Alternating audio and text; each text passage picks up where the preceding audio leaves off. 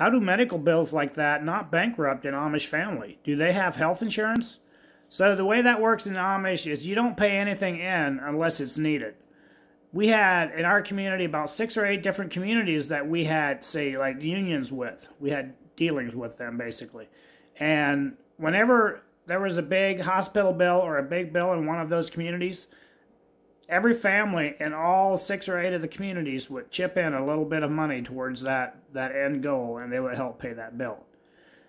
And then another thing we would do is have benefit auctions. So those benefit auctions work, we'd have to pay the auctioneers a little bit, but a lot of people just donated stuff. But even if you consigned items to the auction, you could get some of the money back. But the consignment fee was a little higher than normal, but a lot of people consigned stuff to the benefit auction because the proceeds went to help pay hospital bills.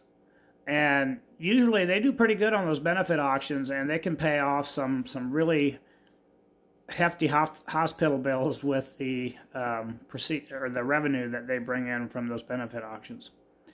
And another thing they do, if you go to the hospital with cash and you say, hey, how much will you settle this bill for?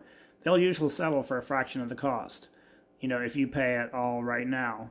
And so that's one way they save money as well. And then if there's a fire, somebody's house burns down, all the communities help chip in, and they help, pay for that cost of rebuilding the house. But like when I broke my elbow and I had surgery, I think it was about a $13,000 hospital bill. We didn't ask for help with that. We just paid that off ourselves. It took about, I think, 3 or 4 years my parents had that paid off.